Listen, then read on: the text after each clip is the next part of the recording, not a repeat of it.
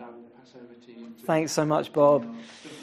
Guys, it's so great to be with you. It's such an honour. This is actually my first time that I've been to the CMJ conference, and I'm loving it so far. I was with the conference last year digitally. I had the privilege of being able to share on the online stuff last year, but this is my first time that I've actually been able to be here. I'm actually part Jewish. My background on my mum's side of the family is Jewish. We didn't find that out though until quite late in my life. My grandfather and my grandmother, they both were very passionate about Israel. Both of them worked for a number of seasons in the Garden Tomb as chaplains. They've always been, although my grandfather was a Baptist reverend, he acted much more like a rabbi, to be honest with you. And so we just always have had this love of Israel. And then towards the end of his life, we actually found out that his granddad, who had passed away before he was born, was an Orthodox Jew who had married a Gentile lady and kind of been rejected by his community. And so suddenly all these things started to kind of fall into place. And we thought, oh, now it makes so much sense why we have this passion and this love for both the land and the customs of Israel. And to be honest, growing up, we practiced Shabbat on a regular basis and always would celebrate the Passover. And so I've always had this real love for Israel, been involved with Bridges for Peace and with a number of different organizations. But I kind of carry two main responsibilities. Well, my first most important responsibility is that I am married to one wife. Carolina is my beautiful bride from Colombia. And we have 4 kids. 2 of them are here with me, ranging from 14 down to 7 in age. So they are a whirlwind of activity. I haven't really slept properly for 14 years, but they're absolutely fantastic. They keep me out of mischief. And then I help lead a church on the south coast called Aaron Church. We're part of the 24/7 prayer network of churches. We're very heavily involved in the Pioneer network of churches and the Ground Level network of churches, if you've heard of those. We host a little event called the Big Church Day Out down on the south coast. Has anybody heard of Big Church Day Out or ever been to? Okay, fantastic. We have this amazing opportunity. We get like 25,000 people worshiping God on the South Downs. It is really beautiful. So we're looking forward to being able to do that again in person next year. Hi there, guys. How you doing? Don't worry at all. Oh, no worries. Don't worry at all. Yeah, I was joking before saying we're talking about worship in the wilderness. I've actually brought wilderness heat to you today, so you can feel a little bit of what they must feel in the wilderness. With my other hat, my other responsibilities, I help lead an organisation called Links International. Don't know if you've heard of Links International, but we are an international development organisation working into 60 different countries around the world, really with a passion to confront poverty, to create potential, and to connect people. We work with partners out on the ground who we empower through 5 main areas of faith, health, business, education, and justice, social justice. Really to see communities change and transformed. So that's a little bit about what I do. Really excited to be here with you today talking about the concept of the wilderness. Now, how many of you know the Jewish people, they really consider themselves as a desert people. They consider themselves as a wilderness people. If you've ever been in a wilderness, has anybody ever had the opportunity to visit Israel? Okay, so you'll know, you see, when you go to the Dead Sea and you're in the Judean wilderness, you see there's just like barren, when the Bible talks about a barren wasteland, it suddenly comes to life. There's this huge portion of the land, and even more so in Bible times, that is desert. And so much of the faith of the patriarchs, the faith of our forefathers, was forged right in the middle of the wilderness. Now, as Westerners, we don't really understand this. So much of Christianity really has talked about comfort and has talked about a God that wants to bless us and make life great. And I'm not arguing that. I'm not denying that. But to really know Yahweh, to really know God, we will find him when we step into the wilderness. So We see, so even now, actually, if you've been to Israel and you go to the Sea of Galilee, you don't really see cottages around the Sea of Galilee, do you? There's just not these homes next to the water, because there's something within the DNA of the Jewish people that is partly fearful of water. So the sea is the place of the abyss. It is the place of the dead. Revelation says that in heaven there will be no sea, right? Because it was seen as the place of the dead. In fact, I don't know if you realize this, but Jesus' disciples, they probably didn't even swim, the majority of them. Most of the fishing would have been done along skirting the coastline of the Sea of Galilee. In fact, when the Bible talks about them going into deep water and going across the sea, on every occasion it's a really dramatic situation that they find themselves in. And one thing that's important to realize is that even before they get into deep water, even before they get out there, they were already fearful. They were already thinking, what on earth are we doing going into the middle of the water? And so we need to realize that when we come to the scriptures, that the scriptures are full of these images of the desert. Abraham was a desert man. Okay, the faith of Abraham was forged right in the middle of the wilderness. Moses spends 40 years in Egypt learning the ways of the Egyptians, and then we know that he takes things into his own hands, and then he flees to the wilderness. And he's there for 40 years in the wilderness. So he spent 40 years of his life thinking that he is preparing to be some great somebody.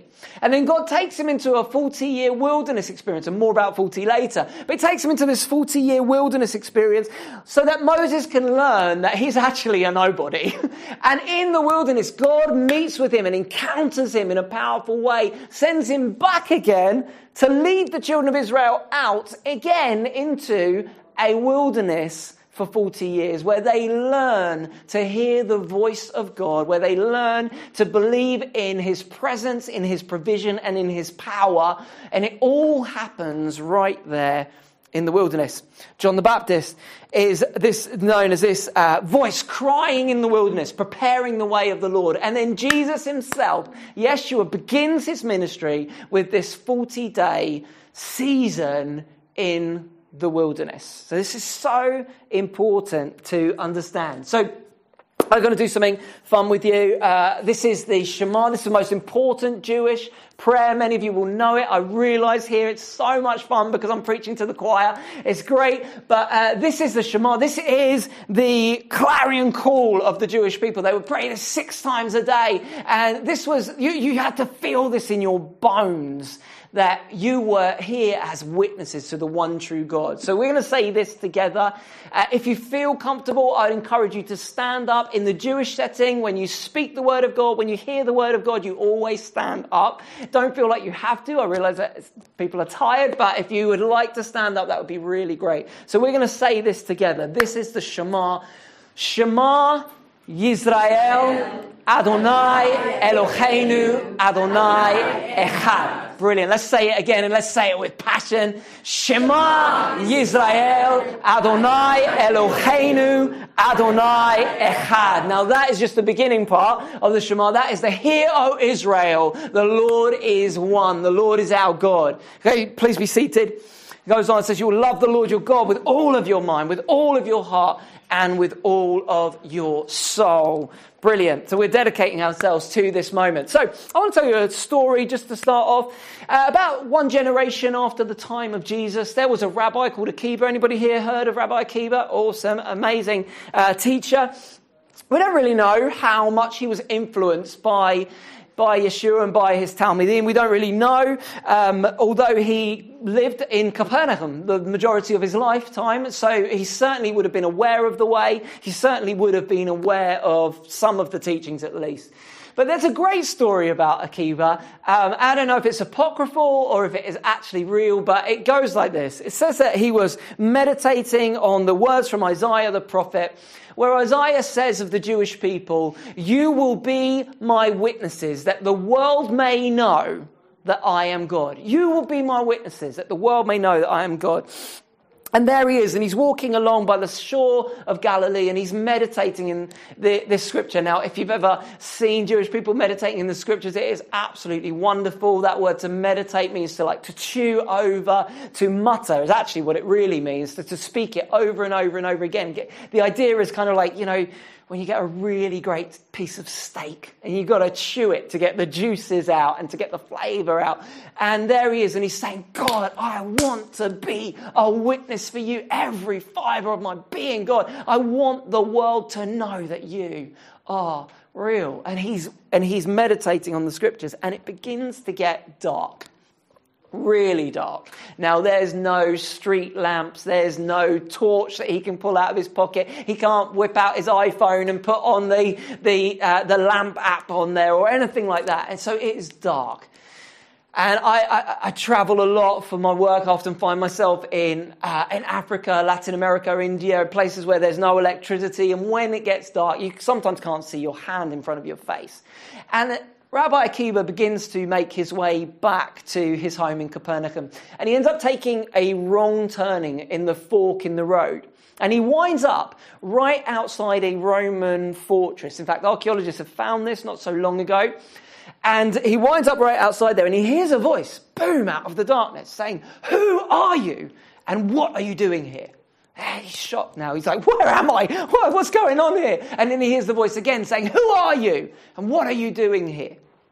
And he thinks to himself for a moment, and he responds. He sees the Roman soldier on the rampart, and he says, "Hey, how much do you get paid to ask me those 2 questions?" And now the Roman soldier's like, "What? What are you talking about?" And he responds and he says, "Well, I get paid 6 drachma." And Rabbi Akiba, in an amazing rabbinical Jedi move moment, turns around and says to him, "Look, I will pay you double if you stand outside my door, and every morning when I get up and when I leave, you ask me those 2 questions. Who are you, and what are you doing here?" So those are the questions, right? I mean, those are the questions, they burn in us, don't they? Like, from a very young age, this question of who am I? I mean, who am I really, and what am I doing here? I don't mean, what are you doing here at the CMJ conference? I mean, this is awesome. What are we really doing here on earth? What is our reason of being? And we have different people that declare over us from a very young age, this is who you are, this is what's expected of you, whether it's our parents, whether it's our pastors, whether it is our teachers growing up. We have all kinds of people saying this is who you are. And we even have our own internal monologue of what we believe about ourselves, don't we? I have a friend who, when his child was born, he lives in the States, and when his child was born, he invited all of his family to come over and to see his child, and they all came and they stood in front of the big glass panel, and all of the babies were there in their cribs, and all of the family started saying, "Oh, look, isn't he cute? Doesn't he? Oh, look, he's got a nose just like your side of the family. Oh, look, his eyes are just like Auntie Mildred's," or whatever. And they start saying all of these different things about this baby in the crib, and my friend just lets them carry on and kind of say everything that they want to say. And then when they finally had exhausted all the things they wanted to say "Hey, okay, so now let me introduce you to my son over here." And they've been saying all of this stuff over a kid that wasn't even his kid. And, people, they try to tell us what is expected of us. They try and tell us all the time what the expectations are. And I believe the only place that we really find that is when we meet with God. So 50% of the images throughout the Bible are wilderness images. They're images of the desert. And we know, you know this because you're here at the CMJ conference, but Christianity has been cut off from its Jewish roots. Now, if I go out here and I get one of these beautiful plants out here, absolutely beautiful, some of the gardens around here, right? And if I cut it off from its root system and I bring it into this room and I set it up, it will look nice for a while, right? It will look pleasant enough. What's going to happen eventually? It's going to die, right? Eventually it's going to die, and it's only going to be a withered version of the glory of what it once was. I believe that we have done such a disservice by cutting ourselves off from the roots of our faith to a point that there's so many things that we just do not understand. When we read the scriptures, we don't understand because we don't read them in context. We don't read them understanding the geography. We don't read them understanding the language of the time. We don't read them from a Hebraic mindset. We read them from a Greek mindset. And so we read a number. We read Goliath's armor, and we want to know how much it weighed, right? We're like, well, how much would that be in modern? And we're trying to work it all out. But to the Jewish person, all they saw was that there are 3 things that are mentioned that are all mentioned, and the number 6 is all over everything. If Goliath was wearing a football t-shirt, his number would be 666. And so to a Jewish person, it wasn't about the numerical value. It wasn't about the weight of it. It was about what Goliath represented. And along comes David, and David comes with his sling and with his stone, and he brings down the giant. And what does he do? He goes over and he takes Goliath's sword and he lops Goliath's head off. And every Jewish kid listening to that story is like, yes, God's promise is true. He said that the seed of woman would come and crush the head of the serpent. Here's this guy that represents the serpent. Here's this guy that represents Yahweh. He is doing what the prophecy says, right? But we miss it because we don't understand the Jewish context of the scriptures. We read a story like the story of Deborah. And I'm way off subject here, but the story of Deborah. Deborah means honeybee, right? Divash is the word for honey in Hebrew. Deborah means honeybee. And there's her commander, Barak, which basically means thunder, right? His name means thunder. And thunder comes along to the honeybee and says, I need your help because Sisera's coming to attack us. I need your help. And she says, okay, I'll be with you. I'll pray for you, but you need to know you're not going to get the glory for this victory. It goes on and Sisera ends up fleeing the armies. And where does Sisera go? Sisera goes and hides out in the tent of a lady called Jael. Jael is the female version of Joel. Can anybody tell me what the name Joel or Jael means? Any ideas? Huh? Huh? Yes, so put them together. Yahweh is God. Yeah, so that's what the name means, right? Okay, so here we go. We've got Sisera. Does anybody want to hazard a guess at what the name Sisera means? Think about how it sounds. Sisera. Snake. Okay, so Sisera means snake. So here's this snake, and he's hiding out in the tent of Yahweh is God. This is not going to go down well, right? Hiding out in the tent of Yahweh is God. And Jael comes and what does she do? Crushes the head of the serpent. And again, it's like, wow, this is amazing. You can tell how excited I get about all of this stuff. But I think people would be more excited if they understood the Jewish context that it came out from, right? So 50% of the images there are from the wilderness. So we're going to jump into this idea of the wilderness, and I'm going to do a bit of a smorgasbord, okay, of different images from the wilderness. At any point at all, please interrupt me. You don't even have to put your hand up because that's the rabbinic way, okay? I mean, you know, like when Jesus is teaching and somebody just shouts out, oh, blessed is the one who... Yeah, I mean, that was how it would be. It wasn't like, you know, you just sit there listening to somebody talk. I mean, this is quite Greek, what we're doing here. It'd be so much better if we could just like, and find ourselves in the Judean wilderness and be able to kind of show you this stuff. But I'm going to show some images and I'm going to talk about some stuff. But if at any point you have a question, please do ask me. And then, of course, we've not got a whole load of time. So if later I'm going to be around, grab me if you've got any questions that you want to talk about. So let's start here. Matthew 4, 1-11. And I'm going to read, this is from the Complete Jewish Bible. I saw that they've got some over in the bookshop. So if you haven't got one of those, make sure you get it. It's a fantastic translation of the Bible. Or if you've got like the U version on your app on your phone or anything, you can get this version for free. Then the Spirit led Yeshua up into the wilderness to be tempted by the adversary. After Yeshua had fasted 40 days and nights, he was hungry. The tempter came and said to him, if you are the Son of God, order these stones to become bread. But he answered, the Tanakh said, man does not live on bread alone, but on every word that comes from the mouth of Adonai. Then the adversary took him to the holy city, set him on the highest point of the temple. If you are the Son of God, he said, jump. For the Tanakh says, he will order his angels to be responsible for you. They will support you with their hands so that you will not hurt your feet on the stones. Goes on. Yeshua replied to him, but it also says, do not put Adonai your God to the test. Once more, the adversary took him up to the summit of a very high mountain, showed him all the kingdoms of the world, all their glory, and said, all this I will give you. In fact, in the original it says, it has been given to me, if you will bow down and worship me. Yeshua replies, away with you, Satan, for the Tanakh says, worship Adonai your God and serve only him. Then the adversary left him alone, and angels came and took care of him. Well, I want you to notice, first of all in there, the very, very first bit of this portion of Scripture, what does it say? Why did Jesus go into the wilderness? The Spirit led him into the wilderness.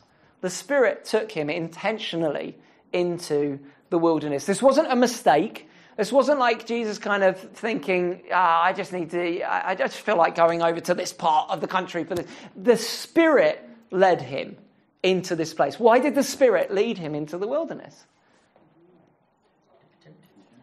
To be tested. Any other reasons? To show that he could overcome the temptation. Anything else? It's all great. It's all good. ministry. Yeah, brilliant. Anything else? No wrong answers here. I'm just interested to hear the different views. Anything else?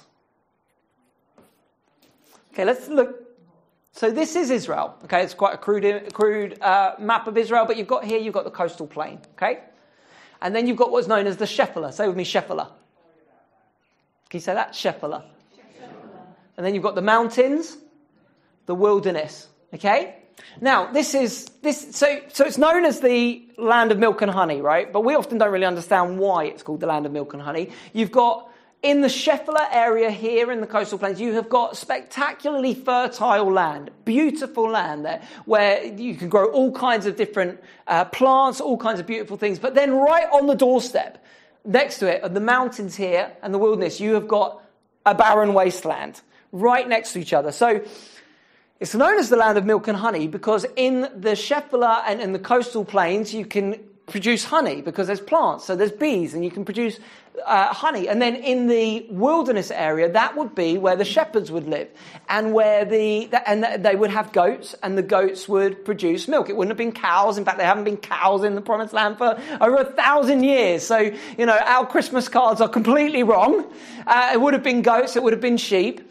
And this is why you can have areas like Bethlehem. Bethlehem is right on the border between the Shephelah and the mountains, where the wilderness and the Shephelah kind of join together. That's why you could have the story of Ruth, where you've got Boaz, where there are fields, they're growing stuff, but then you've also got shepherds right alongside it. In fact, I know people family that live 1 mile apart, in Bethlehem, 1 mile apart, and one of them lives in complete desert, and the other one lives in beautiful, fertile land. So it's absolutely amazing.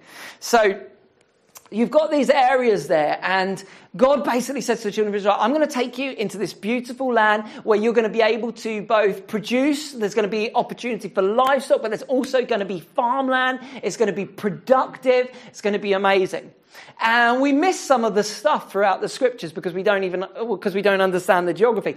Isaiah says at one point, he says, if you do not obey the word of the Lord your God, then I will cause the mountains to run with milk. You ever read that scripture? I can't remember exactly where it is right now. But it kind of sounds like a blessing, doesn't it? Like mountains running with milk, that kind of sounds good. But what is Isaiah really saying? He's saying, I will turn the wasteland into a place where I will turn the mountains, the productive area, into a place that is no longer productive, right? So this is a close-up picture of the Shephelah, and then very close to it you have the wilderness.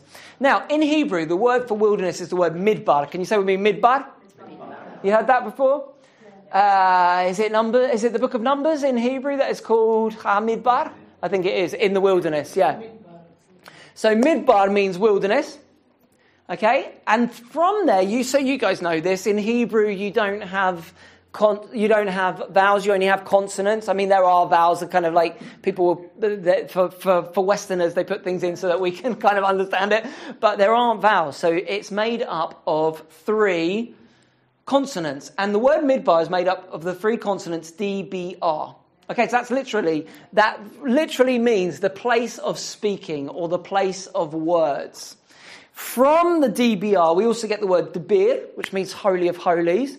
We also get the word dibar, which means the sheepfold.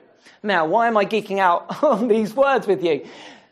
Basically, what this tells us is that to the Jewish people, the wilderness is the place where God gathers together his sheep, his flock, into his sheepfold, the Holy of Holies, to reveal his presence and to speak to us. If we want to hear God, if we want to come face to face with our need for Yahweh, we're going to see that happen in the wilderness. That's going to happen when we are in those moments that are not easy, in the moments that don't look simple, in the moments that are difficult. That is when we are going to see God come. Now, like I said before, Abraham was a desert man. This was the journey that he took here from Ur of the Chaldees all the way up to Haran, first of all, and then down into the Promised Land. Abraham's story is amazing. I mean, so in the ancient world, you have to understand that the gods were angry. The people did not think that you could have a relationship with the gods. And so the sacrificial system originally was all about how can I appease these gods? Most of the gods were fertility gods. And so the idea was like, if we want to get a harvest, we're going to have to make sure that they are on our side. And so in Ur of the Chaldees, they worship these funny looking dudes. You've got Shamash and Sin, the god and goddess of the moon and the sun. And most rabbis believe and would talk about Abraham's father being a priest of these particular Mesopotamian gods.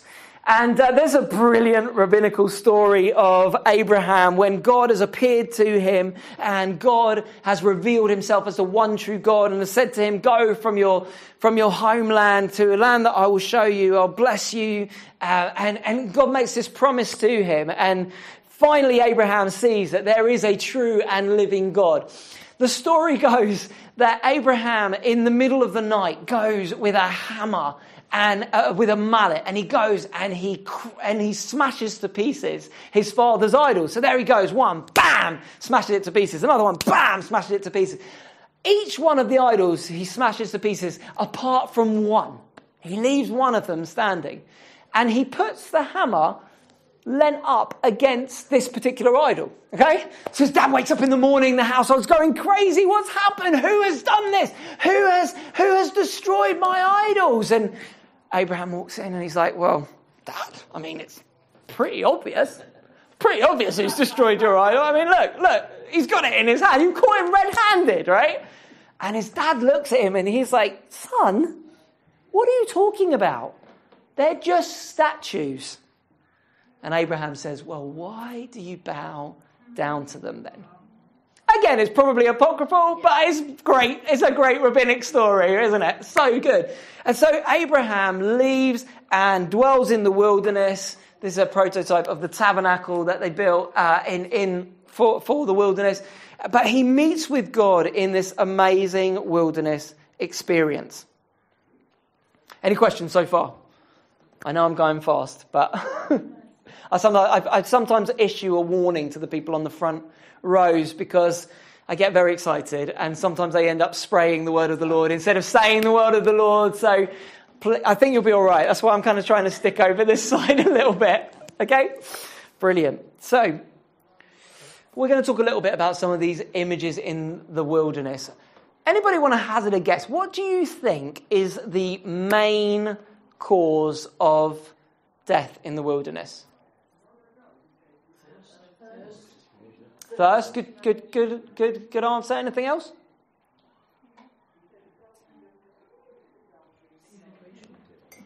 So dehydration, yeah, similar. Anything else that you can think of?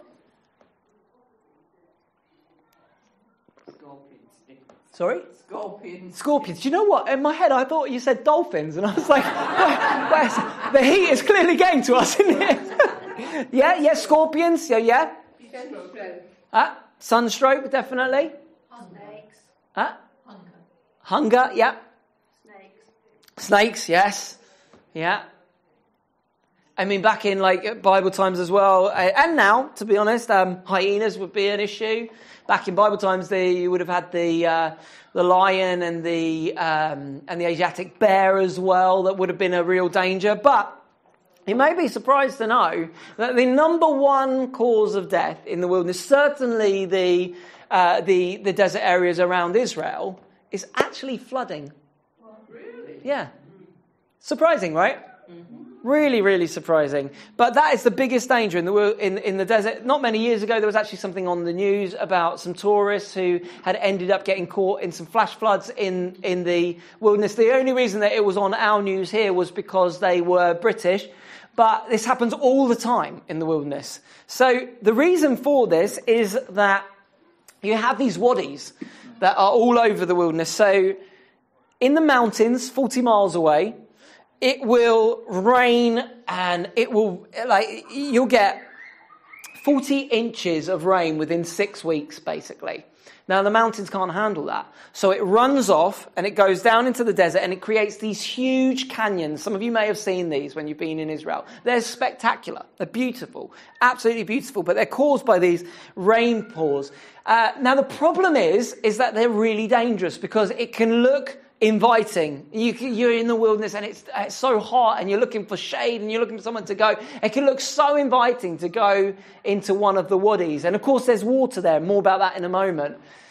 The problem is that if it rains or if there's suddenly a breakthrough of the water, that wadi will very quickly fill up with water. And if you are there, and the rains come, the people say that the Bedouins can smell rain from miles away. I don't know if that's true, but what they will do is they'll put a barrel on a long rope and they'll bang it with an iron bar and it will reverberate. And basically the message is, get out quickly because the rain is coming.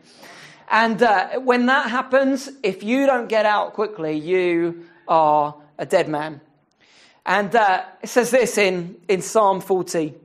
1-4, it says, I waited patiently for Adonai till he turned toward me and heard my cry. He brought me up from the roaring pit, up from the muddy ooze and set my feet on a rock, making my footing firm. He put a new song in my mouth, a song of praise to our God. Many will look on in awe and put their trust in Adonai. Stuck in the miry clay. You know, when that water begins to subside, it leaves the thickest, ooziest, stickiest mud that you can ever imagine. If you get stuck in there, you are not getting out. Have you ever been in one of those situations? You ever been in a situation where you feel like you are stuck and there is no way to get out? Where it feels like all around there are chasms, canyon walls around you, and you don't know where help is going to come from. And you're stuck. You're stuck in the miry clay, and you know that there is a flood coming, and you know that something terrible is on the horizon, but you just don't know how to get out of that situation. I grew up in a Christian family, and incredibly grateful for that. Definitely would say that I knew God growing up. My mum was healed of terminal breast cancer when I was 6, which had a massive impact on us as a family. Like I said, we have always had a massive love for Israel and grew up with all of that background. And then when I got into my teens, there was a powerful move of the Holy Spirit that was impacting our church. Some of you will have heard of the group Delirious. That all came out of the youth group of my church at that time. And it was amazing. It was an absolutely amazing time. But at the same time as that happening, I began to hang out with the wrong crowd. I started to experiment with drugs and with alcohol. And right in the middle of all of that, we went through an ugly church split. And when that happens, if anybody's ever been through a church split, you'll know it's really difficult. You see people who once were very close friends acting in ways that you just cannot kind of marry it up with the message of Jesus. And so I was already going down quite a destructive path. But as I started going down that, I started to turn my back on church and think to myself, well, if that's what Christianity is all about, I don't want anything to do with that. Bunch of hypocrites. I was the biggest hypocrite of all. Don't get me wrong. But I started to experiment with all of that. I was very into the punk grunge scene. There was a band called Nirvana. Some of you may remember their lead singer, Kurt Cobain, killed himself right at this same point. It all converged at the same point. And so I started on what I can only really describe was a 3-year period of just a downward spiral of self-destruction. And I became anorexic, I became bulimic, I dropped down to 4 stone, 7 pounds. I know, right? The air always goes out of the room when I say that. I tried to take my life on a number of occasions. I was having to see psychiatrists at the Maudsley Psychiatric Hospital in London every week. Bless them, my family had to come with me to visit this psychiatric hospital. And to be honest with you, I just always thought to myself, I'm just going to trick them long enough for them to let me go home, and I'm just going to carry on doing what I want to do. And it was horrible. It was absolutely horrible. I tried to look for meaning in all of the wrong places.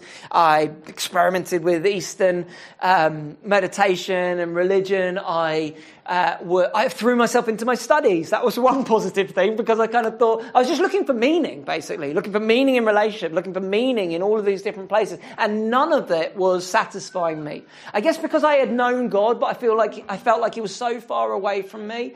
I was just walking in a wadi. I was just walking, and I was getting more and more stuck as the days went by. And everyone could see that the flood was coming. Everybody could see it. In fact, I walked into Cutting Edge, which was our youth event at the time. This was the event that Delirious came out of. And they were all praying, and they were up in a gallery area that overlooked the sports hall where we had this event. Thousands of young people come along to the event, and they were looking out. And they saw me walk in at the back, and Martin Smith and his wife Anna, who are very close friends of mine, they said, we are not going to let Joe Gisbey die. And they all began to pray for me, and the church began to cry out to God. And I remember it like yesterday. I just finished my GCSEs, and I walked into my bedroom. I just decided that was it. I didn't want to live anymore. I'd come to the end of myself. I knew that I'd done well in my studies, and yet I still felt so empty.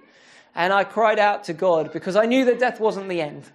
And I felt like I've got to settle accounts with God somehow, because I have no idea what's going to happen when I actually do end my life. And so I remember saying, God, if you are there, you've got to do something, because I just do not want to live anymore. And I remember saying this. I remember saying, God, I used to know you, but I feel like you're so far away. I feel like there's absolutely no way to get back to you. And I said, if you can do anything with my life, I'll gladly give it to you, because I've shown what a complete mess I can make of it on my own. But if not, that is it. I'm not leaving this bedroom alive. And now, over 23 years later, I still find it difficult to describe what happened, but something much bigger than me came into the room, knocked me to the ground. I had what I can only say was really an out-of-body experience. I stood before Jesus. I knew that it was Jesus. And I just felt like waves of liquid love that just hit me. And with each wave, it just washed out all of the rubbish and all of the junk and everything that I believed about myself. And I'll never forget what he said. He said, if you'll give me your life, I'll take you on an adventure that will leave you breathless, leave you wondering how on earth you could live the kind of life that I have called you to live. I remember just saying, God, I am in. I'm in. I want it. And I came out of that experience a totally changed person. All of my desire to get off of my head with drugs and alcohol was gone. Just in an instant, gone. I didn't have any withdrawals, even from cigarettes. Didn't have any withdrawals from any of that. And then I experienced what Romans 12:1 says about not being conformed to this world, but being transformed by the renewing of our minds. I read through the scriptures, the whole of the scriptures, over 10 times between May of 1997 and the end of that year. The New Testament a further 7 times. times just because I'm not saying this to blow my own trumpet, because I was so hungry for God. I wanted to meet with him. I wanted to know him. He had pulled me out of the miry clay. He pulled me out of that place where I was sure that I was going to drown. But God rescued me. And there's something about the picture, isn't there? It could have been me. It could have been you. But Jesus reached in and pulled us out and turned it all around. Psalm 23 says that he leads us beside still water. Now, this is not still water. This is still water. The difference between still water and this water is that this water has come from a flood. This has come from where a wadi potentially could break through. But if I'm a sheep, which never sounds right in the singular, but if I'm a sheep, how do I know the difference? How do I know that going and listening to all of this music and smoking weed and doing all of these things, how do I know that that's not still water? How do I know where I'm supposed to get my sustenance from, where I'm supposed to go if I'm thirsty? How do I know? You have to listen to the voice of your shepherd, because he's the one who knows. It is only the shepherd. Sheep are pretty stupid, right? I mean, they'll just see water and they'll just think, I'm just going to go and I'm going to drink. But only the shepherd knows where the safe places are to drink.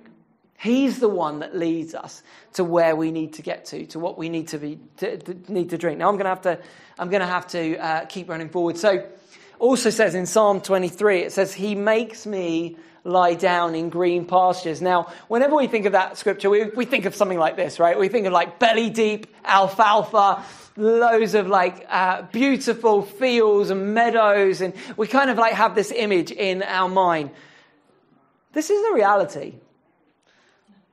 Those are the green pastures of Psalm 23. Did you know that? I know it doesn't look quite as dramatic. It doesn't quite look as exciting. I remember being in Israel with my grandfather, and we were quite near the Dead Sea. It was a spectacular moment because we had all of these sheep and goats were all kind of like mixed together, and we saw the 4 shepherds, and I'll talk a bit about shepherds in a bit. They wandered off in 4 different directions, and they just began to whistle, they began to sing, and all of the sheep just filtered out and began to follow their different shepherds. They knew the voice of their shepherds, and they went. But there was hardly any green around. And I remember saying to my granddad, what do these sheep eat? Are they rock-eating sheep? What on earth do they eat? And one of the guys who was a guide was with us, and he begins to laugh, and he's they're used to us Westerners not having any idea. And he said, well, you Westerners try to make Psalm 23 as if it's like this abundance of grass. The green pastures, they come in the morning when the humid breeze comes in off of the Mediterranean, and they cause this green to appear. It'll only be there for a couple of days, because when the sun begins to beat down on that, it is gone in hardly any time at all. And the image here is that God will give us what we need for whatever moment we are in. This is the daily bread. This is the green pastures. And so you see these sheep and they wander around and they get a mouthful here and a mouthful there. And there's not an abundance of food, but it is exactly what they need for the moment. Now let me ask you, anybody in this room, is there anything that you don't have right now that you don't need in this moment, other than maybe a restroom break or whatever it might be? Is there anything that you don't have at the moment that you desperately need in this moment? No. God gives us what we need for the moment. Now, during this time of COVID, the anxiety levels have shot through the roof like never before. And I'm convinced that our anxiety, all of our worry, all of our concern is all about trying to control things that we can't control. And in the West, we have this desperate desire to want to be able to control everything. A great rabbi once said that worry is trying to deal with tomorrow's problems with today's pastures. Right? We do that all the time. We worry about tomorrow and we think we need to have what we need for tomorrow in our hands today. But God gives us what we need for the moment that we need it. And he does this so that we will be dependent upon him. You know, one of the reasons why the Jewish people see the wilderness as their honeymoon period with God was because God provided for them every step of the way, whether it was water from a rock, whether it was manna falling from heaven. God provided for them in the moment. And it says in Deuteronomy chapter 8, it says, be careful when you come into the land. Because when you come into the land and you own houses that you didn't build and vineyards that you didn't plant, you will look at it and you will say, I did this by my strength. And you will forget the Lord your God who gives you the power to get wealth, that he may establish his covenant in the earth as it is this day. We are so used to doing things in our own strength. We are so used to doing it in our own ability that most of the time we don't even really need God. We think, we'll be absolutely fine. When you are in the wilderness, if God doesn't show up, if he is not there providing shade for your head where the sun will not strike you by day nor the moon by night, we are going to be in trouble. That is why it's so important to come into the wilderness. Now, I don't know about you, but for many people, this season has felt like a wilderness moment, hasn't it? It's felt like so many of the things that we need for our sustenance, whether that is going to church and being spoon-fed the word of God or being spoon-fed a worship experience, it's been taken away. Our community and being able to share with each other has been taken away. There's so many things that are the usual crutches that we go to that have been taken from us. And it has been a wilderness in so many ways. But I believe that God has been meeting with us during this time. I'm going ahead of myself, so I'm just want to share a couple more things with you quickly. This is one of the shades that you see in the wilderness. It says this in Jeremiah 17, 5-6. This is what the Lord says. Cursed is the one who trusts in man, who draws strength from mere flesh, and whose heart turns away from the Lord. That person will be like a bush. Say bush. In the wasteland. They will not see prosperity when it comes. They will dwell in the parched places of the desert, in a salt land where no one lives. Now, when our brilliant Bible translators came and they translated the Bible, there were so many things that they didn't know how to translate in a way that it would really describe the thing that they're talking about. And so we have this word bush that they use here in Jeremiah chapter 17, verse 6. But that bush is the word arara. Say with me, arara. Arara. Now, this is an arara bush. Now, can you imagine? You're in the wilderness and you see this bush and it's dry and you're thirsty and you're desperate for some shade. And as soon as you see green in the wilderness, your eye is immediately attracted to it. And these bushes are incredible. They grow out in the middle of nowhere. They have a root system that goes down really, really, really deep. Now, they also have this fruit that grows on it. And so, if you're ever there and you're with some students or whatever, they'll be like, wow, this is amazing. Can you eat this? Can you eat this fruit? It'd be so awesome if you could eat it. And they go over and they take the fruit of the arara tree and they split it open. And inside there's this like cobwebby kind of like textured thing. And there's a tiny pip and a little bit of liquid. And that's it. And it's actually very poisonous. The Bedouins put this on their arrows. They use it to shoot at hyenas. So it's very poisonous what is inside the arara tree. So why does Jeremiah use this image? It's fascinating to me. It absolutely touches my soul, because what Jeremiah is saying here is, if you are trusting in your own strength, or in the strength of other people, whether that is the great scientists that are coming up with vaccines, thank God for all of them. But if we are trusting in that, if we are trusting in the arm of the flesh, if we're trusting in our own ability, we are an arara in the wilderness. And an arara looks great on the outside. It looks beautiful. It looks good. It looks fruitful. It looks special. But if you split it open, on the inside, it's only death and emptiness. And this speaks to me so much because, again, going back to my testimony, I had done so much in my strength and it was all empty and broken. And we see this image throughout the scriptures. But then Jeremiah goes on and he says this, but blessed is the one who trusts in the Lord, whose confidence is in him. They will be like a tree planted by the water that sends out its roots by the stream. It does not fear when heat comes. Its leaves are always green. It has no worries in a year of drought and never fails to bear fruit. Now these grow in the wilderness as well. This is hyssop. And hyssop is used throughout the scriptures on many, many occasions. I won't take up too much time, but it's used when they brush the blood on the doorpost and the lintel. It's there at the cross. But one of the things that a lot of people don't realize about hyssop is that hyssop can be boiled down and turned into a type of acid. In fact, you can buy a type of acid and it's still called hyssop. And so one of the main uses of it in Bible times was to separate the leather from the bones.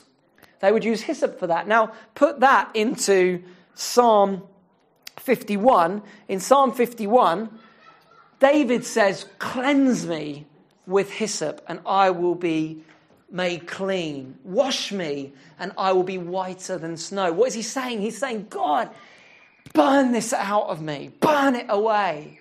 And we miss it again because we don't understand the wilderness. Very quickly, the covered head. This is the broom tree. Rotum, it's called in Hebrew. And it's the only real form of shade that you find in the wilderness. And most of the time, it's only enough to cover your head. In fact, they say in the wilderness, they'll say it's the uncovered head that kills people. It's the uncovered head. And most people, they don't want to wear a hat. But people don't realize that in the same way as it's the main place where heat leaves your body, it's also the main place that heat enters your body as well. And so it's the uncovered head that kills people. And it says this in Psalm 121, a Song of Ascent. It says that Adonai is our guardian at our right hand. He provides us with shade for our head, it actually says in Hebrew. The sun will not strike us by day and nor the moon by night. In the desert, the moon is all about cold at night. Adonai will guard you against all harm. He will guard your life. Adonai will guard your coming and going from now on and forevermore.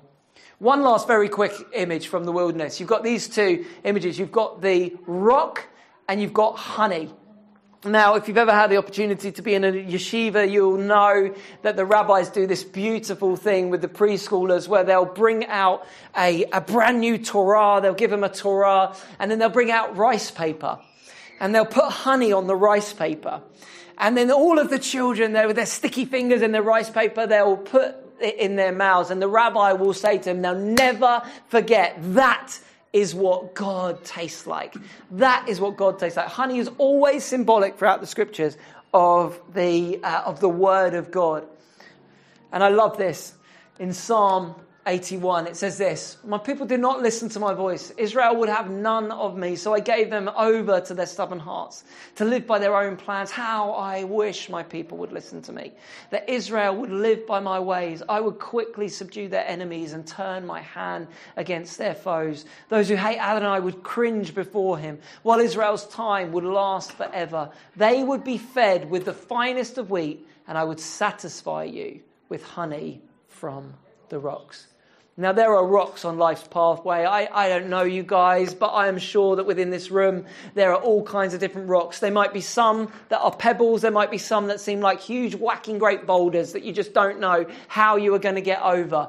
There must be situations in your families, with your loved ones, with your workplace, with your churches. There are these difficult, dry and barren things. But the promise of God is that he will bring honey from those difficult situations. That he will reveal himself in a way that his word will become real, his truth will become clear, and he will carry us over those situations. He'll satisfy us with honey from the rock. I love that image.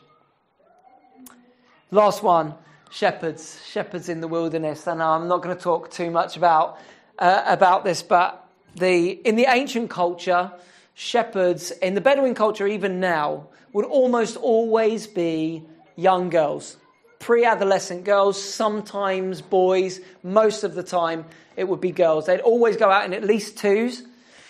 Now, the guys would be there. You might be saying to me, well, what did the guys do? Well, not much, to be honest. And you could argue that things haven't changed that much in the West either. But it would be the girls that would do the majority of the work. And they would, and even now, if you go to Israel, you'll see this, particularly in the Bedouin culture. You'll see the girls out there doing this incredible work. And they'll be leading the sheep, and the sheep will know their voice.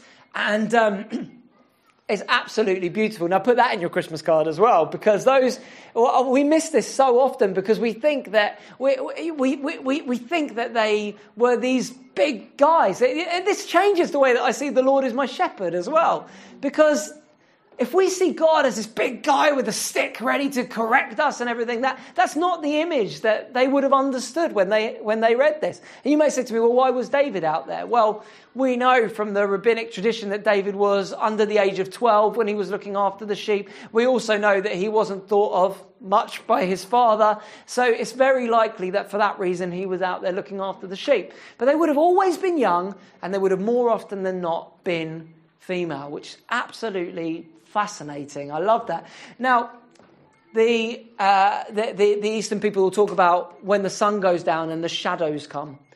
And when the shadows come, the shepherds will move from being at the front of their flock to being right in the middle, right in the center of their flock. Now, the reason for that is that sheep are very obedient, but they'll do anything to follow the voice of their shepherd, and they don't really care if there is a canyon in between them and their shepherd. If their shepherd starts to call them, they'll walk, even if they walk right off of the cliffside. And so they'll come and they'll be right in the middle. Even though I walk through the valley of the shadow of death, you are with me. And what David is saying is that our shepherd isn't there ahead of us saying, come on, guys, don't you realise? Come over this way. He comes right into the middle, right into that place where we need to meet with him.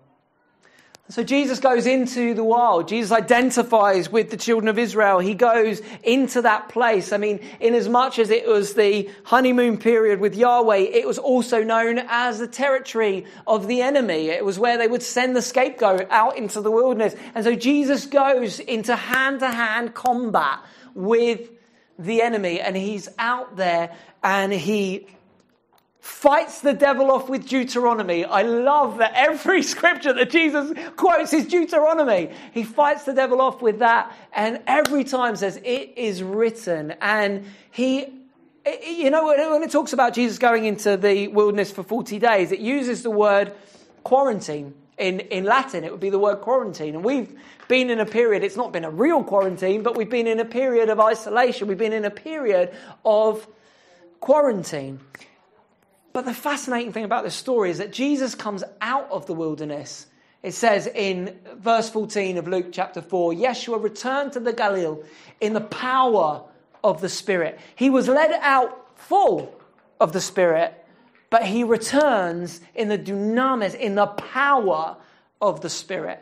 And reports about him spread throughout the countryside. He taught in their synagogues. Everyone respected him. He went to Nazareth, where he had been brought up. On Shabbat, he went to the synagogue as usual. He stood up to read. He was given the scroll of the prophet Yeshayahu. Unrolling the scroll, he found the place where it was written, the Spirit of Adonai is upon me. Therefore, he has anointed me to announce good news to the poor. He sent me to proclaim freedom for the imprisoned and renewed sight for the blind, to release those who have been crushed, to proclaim a year of the favor of Adonai. Quarantine. 40 days. I don't need to geek out with you guys on the significance of the number 40, but 40 is always the Jewish number of preparation. When God is getting ready to prepare anything, he does it in 40. A gestation period for a baby in the womb of its mother is 40 weeks. It's 40 times 7, the number of perfection. It's so beautiful. God does this work of preparation. Jesus was definitely following in the tradition of the Essenes, who would have all been dissident priests. They would have all been Levites who have basically said, the temple is so corrupt. We are starting a back to the roots movement. We're going back to the wilderness, just like where God originally spoke to us. We're going back to that place. And John the Baptist, who is this voice crying in the wilderness, preparing the way of the Lord, comes with this message of teshuvah, repentance.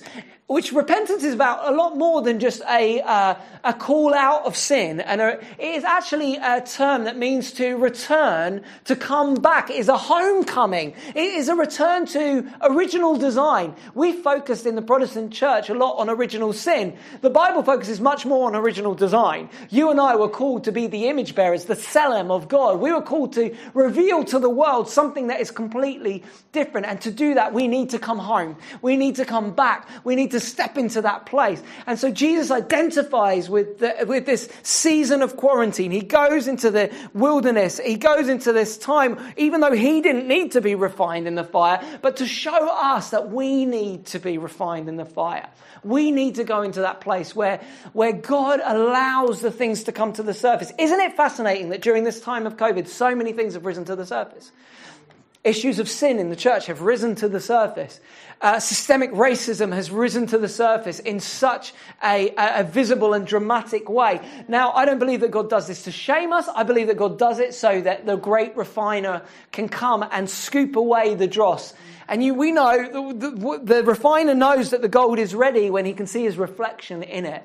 I believe that God is looking for a church where we are so full of God's Spirit, so full of God's presence, that all mankind will be able to see it. I love this, Isaiah 40. It says, a voice cries out, clear a road through the desert for Adonai. Level a highway in the Arava for our God. Let every valley be filled, every mountain and hill lowered. The bumpy places made level and the crags become a plain. Then, say then, the glory of Adonai will be revealed. All humankind, come on, this is what we're living for. All humankind together will see it, for the mouth of Adonai has spoken. Who are we? And what are we doing here? We are called to be that voice in the wilderness. We are called to go through that process. We are called to be refined in the fire. We are called to step into that place of midbar as God's great flock, where we step into the Holy of Holies, where we hear his voice, and his voice transforms us from the inside out so that the world can see his glory.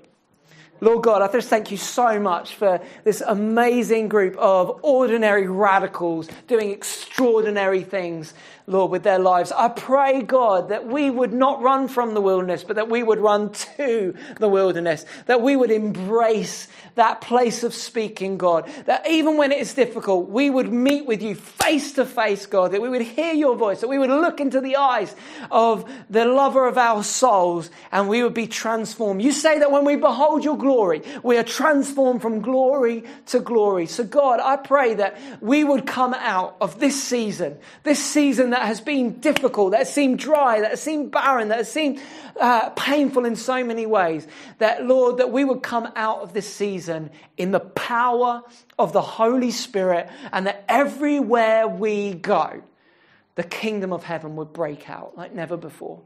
In Jesus' powerful name. All God's people said amen. Thank you, guys. Thanks so much. God bless you. Thank you.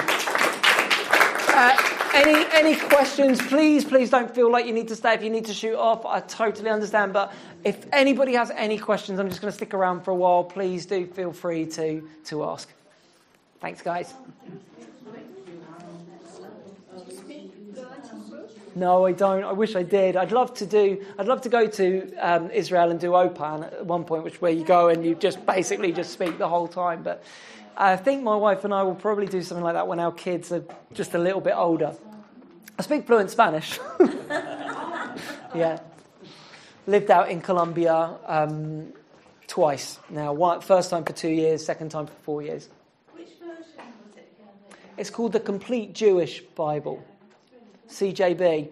So if you've got the YouVersion app on your phone, you can get it there.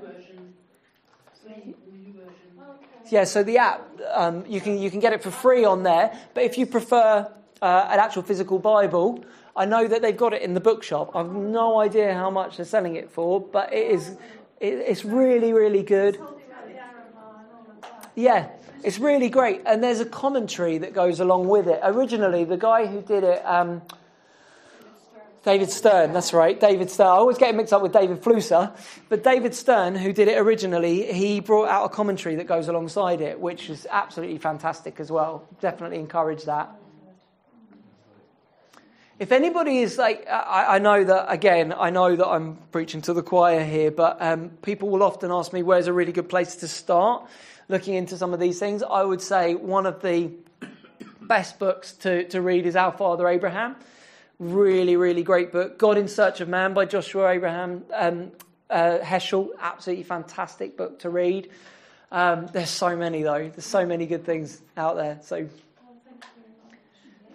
it's and then I would also say there's so many great resources online now as well. If you've ever come across Blue Letter Bible, you can go on Blue Letter Bible and you can see the Strong's Concordance word for any, and it will also take you back to the root word as well, which is always a really fascinating thing to do. So one of the things that massively enriches your Bible reading is any time that you see a name, whether it's a name of a place or whether it's a name of a person, check out what it means. Because everybody that reads, all of our Jewish brothers and sisters, when they read that, they know straight away. They know straight away that the names of the wells, for instance. I just preached on Hagar and God meeting with Hagar in the wilderness, and such a beautiful story. I know that often whenever Hagar and Ishmael is talked about, it's always talked about in a very negative way, but there's so much of the fingerprint of the God of compassion and love all over that. Ishmael's the first person in the Bible that is actually named by God. And Ish and Isha means man and woman. Shema is to call, to cry out, and El would be God. So Ishmael's name essentially means God hears the cry of mankind. That's what his name means. And God reveals that name at a place that where he essentially says to Hagar, I'm the God that sees you. I said in my talk, Oprah Winfrey said after all of her years interviewing so many people, somebody said to her, what is the main thing that you have learned about human nature? And she said, everybody's basically asking three questions. Do you see me? Do you hear me? And do you care? And in that story, God says, I see you, I hear you, and I care. And I've made a plan.